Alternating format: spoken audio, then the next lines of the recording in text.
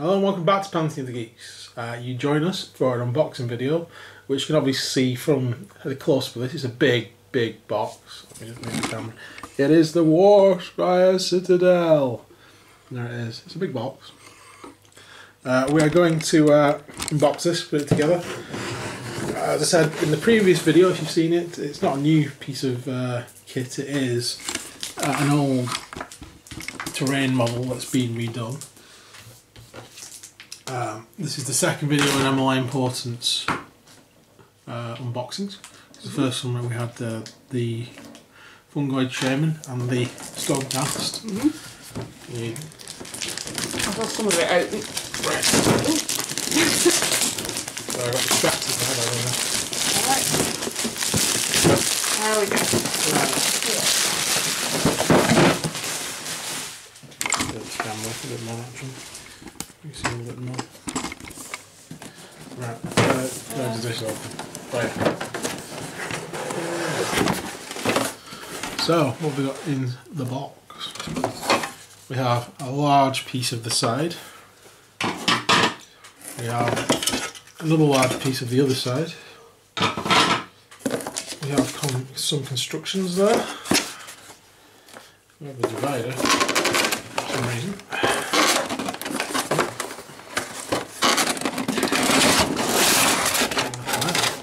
A massive sprue. There we go. One massive sprue. And we have another sprue. And another sprue. And a sprue with the dome part on the top and the roof. At least there's not as many spiky bits on this as there was on the Fortress. Yeah, that's painful that. Yeah. Right. Let's look at the instructions. Warscyer Citadel. There we go. So we're going to start with these two sections then. First to get pulled out. By the looks of it. Yeah. There's some pegs on the inside of this. So there's pegs on that side, crossbutton holes on that side. To give it a bit more structure and make sure it goes together in the right place. I will put lots of glue on that though. You want quite a heavy plastic one to make sure it sticks. So those two parts are going to go together like that. Once they are solid, I will be back. Okay, so I've glued the two sides together and you can see there's this enormous gap all the way around it. And down there as well. When you put this together, make sure that you get the roof part clipped under as well when you're gluing it, because that sort of like juts out on this side. You need to push that under, and when I did that it sort of jutted out in other areas, but this is scenery so it's a thick cheaper plastic. So there's the roof, that bit should be under, and then you've got this sort of massive gaping hole, as far as I'm concerned, all the way around the stone parts, or meteorite parts as it now is. So what I'm going to do, I'm going to fill this with green stuff. I'm going to do it now. So you get yourself some green stuff. I'm just going to roll it into a long sausage. A long thin sausage. Just in case you don't know what he's saying sausage. No, I'm doing the Johnny Depp advert. Oh, the sausage. That's what we think it is anyway. I do someone say sausage instead of sauvage. Sausage. Be great. So you want something really thin like that, and the idea is basically you find an end like that, get on, and then we just literally push that into place wherever that hole is, trying to shove it in the gap. If we've not got enough, it's fine. I think I might have just done it actually. By random luck, I might just have just done it the right length. Push that on. Get in there. And make sure that once you've got it bit by bit on, make sure it goes into those holes, fills that gap, which is there.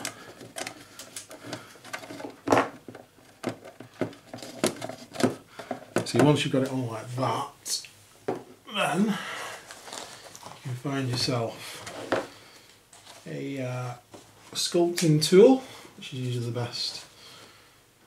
One with a nice flat side there.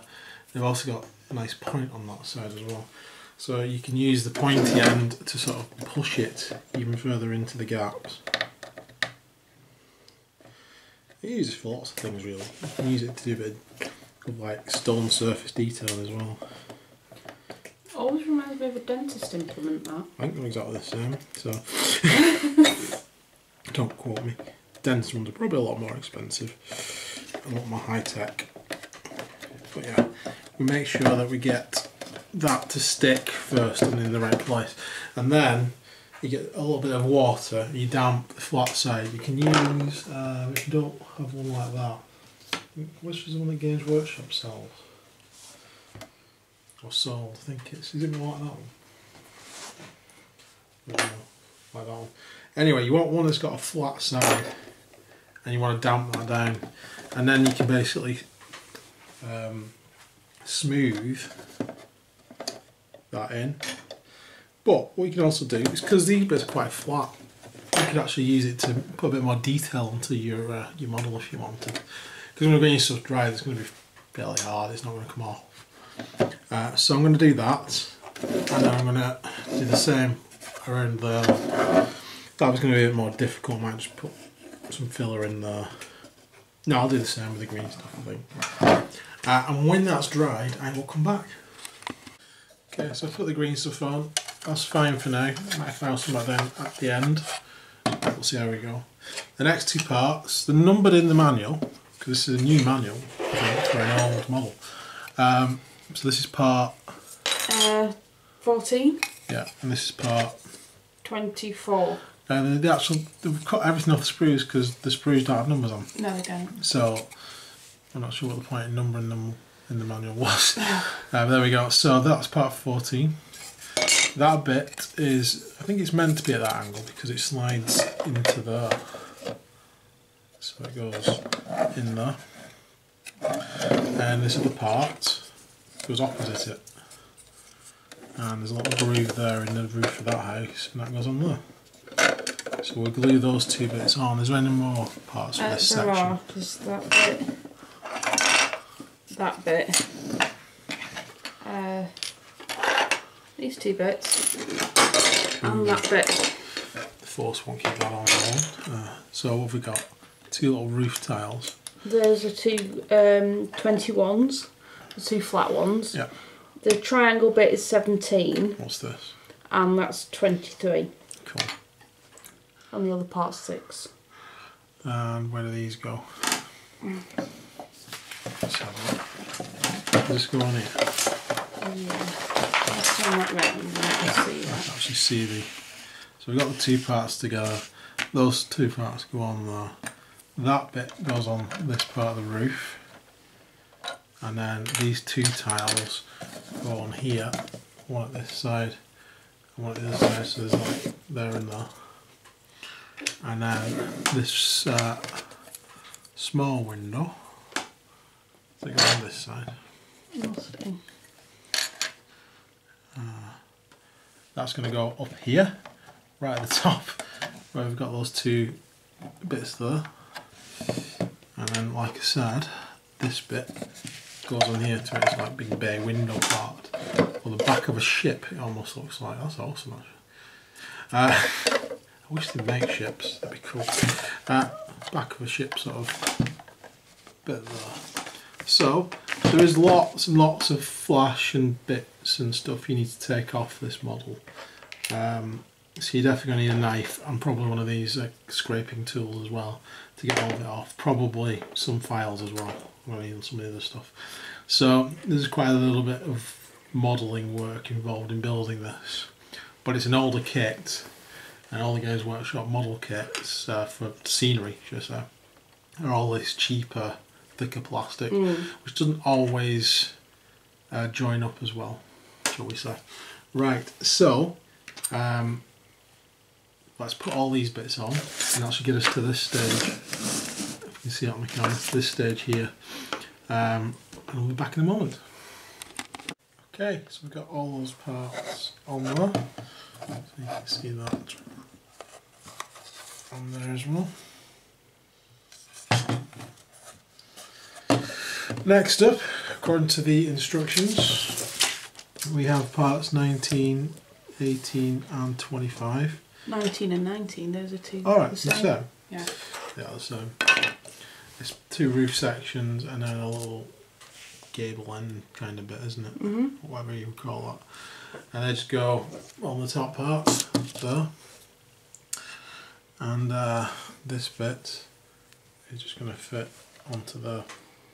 So, we'll stick those parts on, that should be the roof done, and then we can start on this broken walkway drawbridge type part. We'll do that bit next. So, we'll be back once the roof's on. Okay, so there is the roof on. And the next stage is this drawbridge part. This is part 5, this is part 4. Part 5 is one with a little bit cut out for the stairs. Those two parts are going to go like that, if you can see that on the camera. This part's going to go like that. That's the actual bridge section. The flat side goes against the tower, the broken side is the bit sticking out. That's going to go that way then.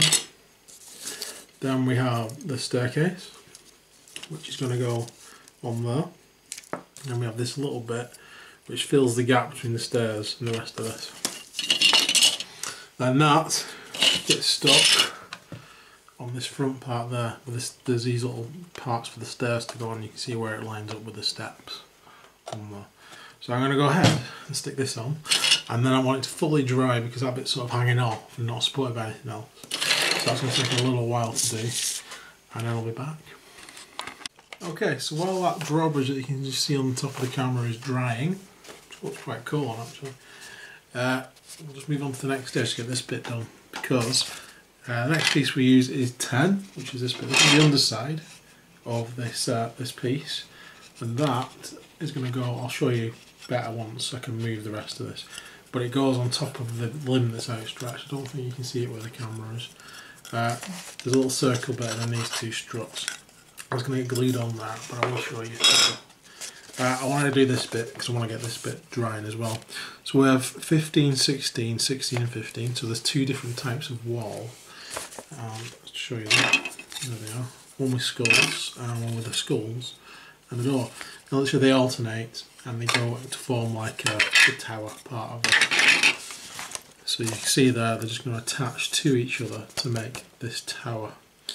And then also on top of that we have this bit here, which is these two sections, which are the same section, part 32 and 32.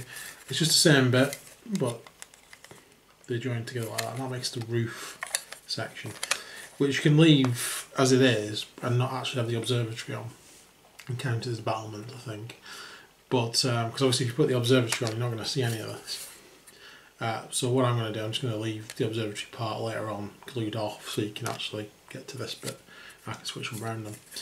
But those two parts are going to stick together like that so they can be drying. These four walls are going to go together. There's no clips or anything in these, is there? No, I don't think so. So I'm going to have to take a while to line these up and make sure they're at the same height and everything. So I might also need to put some green stuff in, but I'll be back and let you know if I've had to do that. But while this is drying, I can be getting on with this. So I'm going to do that and then I'll come back and show you where we're up to. Okay, so what I've actually done is the roof part I've stuck together. This is still drying a little bit. But once that was dry with those two parts, I actually lined up the rest of this Citadel part using the roof as a guide to keep it together, because there's no connectors or anything in there. So it's a bit difficult to hold four pieces together of this shape and it not go. So what I'm going to do next, swivel this around hopefully. There you go. I'm going to glue this part, which I said before, onto this circular bit with these two struts. I'm going to glue that on, and then this bit will end up being attached to this bottom part here. Okay. Okay. Yep. So there's two ways you could actually put this into this bit now, which would strengthen it, but then you'd have to make sure you held it in place while it glued on there, or I could glue this onto there now, and when that goes on, this will already be dry. I'm not sure which is the best way to do it. This seems to have found its shape alright by aligning it up with the roof. So I'm actually going to stick this on to here, like that dry, and then put it on. It might be easier the other way, depending on, I don't know, we shall see. We'll see whether I've made the right choice or not. But I'm going to stick this on here first, and then this bit onto it afterwards. That should bring us around to this part, where you put it all together and you've got that bit there. And then we can go on to the dome section. Actually, what it says there, optional assembly, is to, you can stick the observatory straight onto that. Oh. So it says there. But then you'd have to line up the stairs differently by the looks of it. Yeah. I want the tower on anyway, so I'm not going to do it that way. But also if it's an optional way to do it, you could just have the observatory section. I'm going to obviously put this on. So I'm going to go ahead and do that. These need to set fully before I move on, so I'll be back when that's done. Okay, so we've got this bit stuck on now. I'd do it the other way than I actually did it if I did this again. I'd actually put this bottom part into the tower and stick the whole tower on, because it did push some of the walls apart the way it was. So it'd be easier just to do that, I think. And if you were worried about it falling off, you could always pin it. So next up is parts 11, 12 and 13, which are these parts. We have the small set of stairs, which is going to go in there and attach to this. And then we've got, sorry, these are the stairs. That's going to go on there. And then at the top of the stairs, which goes into this part, we've got this walkway bit there. So that's going to go together a bit like that. I don't know if you can see it on the camera. So we're getting really high up here now. So that's going to go into that slot there. Yeah, so I'll probably glue that bit on, glue this bit on, and then glue this bit into the middle, because doesn't appear to be any attachments for the actual stairs on this wall. So we'll just do it that way. So I'll be back once they've been glued on and they've set.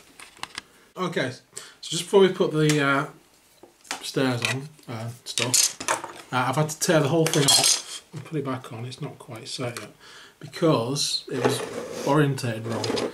So I'm not taking the blame for this. If you look at this picture, I don't think the camera's going to pick this up. If you look at this picture here, it shows this door line up with this middle section, this bit of the walkway, which is where I lined it up with. But it doesn't work, because if you look at the picture on the front of the box, none of it lines up properly. Because this bit needs to line up with a door. So that door section there, otherwise it doesn't go in properly. That's the first time I've tested it actually, it does fit. So there we go, it's obviously right now. And that was what was confusing us, because when you had it in before, it wasn't holding to anything. And off it goes. So this bit here should be the bit that lines up with the door on this top part, like so.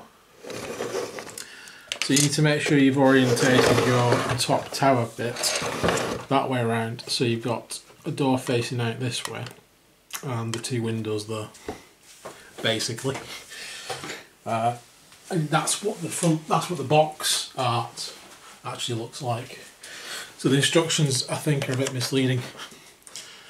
Go off the box art for that. So we're back once I've stuck these on now. Okay, so we're back with a close-up of the door. Yes, it is meant to be in that position. I was wrong. I hadn't taken into account the stairs, but there they are.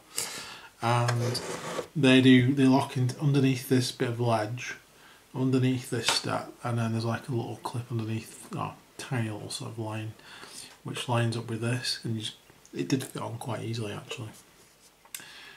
So that's the stairs done. Looking pretty good actually so far. Next up, we're going to do some battlements. These are the battlements. Okay, so these parts here, these are parts 18 and these are parts 17. The difference is not much. There is a little sort of metal brace on this one if you have a look at that, which doesn't appear on this one. They've all got gargoyles and there's a similar amount of space and everything, so that's the only visual difference. And they alternate around to make the battlements, a bit like we did with the actual walls. And so I'm just going to stick them together. Luckily they've got flat bottoms, so I can actually just stick them together on the mat there and wait for it to dry. So while that's drying, we'll also do the other parts, which is obviously that's optional, which is the dome section here, which is 27 and 26. Those two bits have just got clips in, they'll just fit like that really well. We have 28, which is part of the telescope. That bit goes in there, so when you're putting this on, it goes that way up, I think, like that, with the little lens at the top. It goes with the motors at the bottom, and you've kind of got to stick all this together at the same time. Boom! It does fit in like that. So you've got to get that in, and then it doesn't move up and down. I thought it might move up and down. It doesn't. When I didn't Games Workshop didn't. I didn't know whether just because they glued it in place for strength. I suppose you could always find a way to do it. So those parts will go on, and then there's a lens which goes over that. You see there, it's got the shape cut out, so you know which way that goes. It's going to go on there. And then we have this hatch, which I suppose is optional really. You don't really need to put the hatch on. It does look pretty cool. I do like it. It doesn't particularly go anywhere on the back. There's no sort of corresponding groove or anything for it, so you can just fit it on there or on that side, whichever side you think looks best. On the instructions it says do it on that side. I probably will do it on that side. But as I said, you don't have to put the hatch on, but I just think it does look cool. So I'm going to stick that together, and what else? Oh yeah, one more thing. In the optional extras on the back page, last page. So once we've got the castle, which tower citadel thing, whatever it is, the citadel looking good. We basically have these doors, which is hanging out, like underneath there, for instance. You can see that. We have these sort of reliquary bits with skulls in, which are just going to be stuck over those doors that are hanging out into nowhere, so people don't walk out and die horribly. I am going to put those on. You do also have optional temple symbols. I mean, empire symbols. But I do like temple symbols. Those have got a groove in the back, so you can actually stick them on the corners of these once they're together. I'm not going to do that, I'm going to leave them off. There's enough empire type symbols here. So I'm going to stick all those bits together, so when we come back, in theory at least, I should be finished and be able to show you the final product. See you in a moment. Okay, so here is the finished tower, and you get the full scale of it. There it is, with battlements. Take the battlements off. With observation thingy-majig, observatory, or whatever they call it in the Warhammer universe. It's a nice big model actually. Just for scale. Here's Goblinoid guy. So you can see the size of him. He does actually he fits on the drawbridge. There he is. Fits there quite nicely. And into the walkway as well. There he is, hiding. So you can fit a 32mm base along there. That's the extent of what you can fit on there, to be fair. This was more designed for the smaller bases, I think. There we go. What do you think? I think it looks absolutely awesome. It does. Yeah, it's a nice piece of kit. Yeah. Yeah, definitely. I do like it. Did always want one. Now I've got one. So there we go. Yeah. And if we play MALIGN Portents stuff, we've got it for that as well. As well as our Heralds of Doom or whatever they are. Harbingers of Doom or whatever you call them. So there we go. So that is the second video from MALIGN Portents. There'll be a third one. It might be a few days because I want to read the book fully. And we'll have a look at that, the cards and the dice and stuff for that video. But that's the model videos done for now. So thanks for watching. Please like and subscribe. And hopefully we'll see you again later, guys. See you soon. Take care. Bye.